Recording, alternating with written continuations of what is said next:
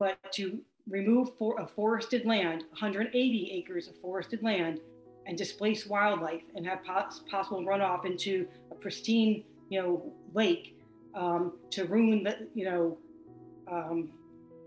the character that has been protected for decades,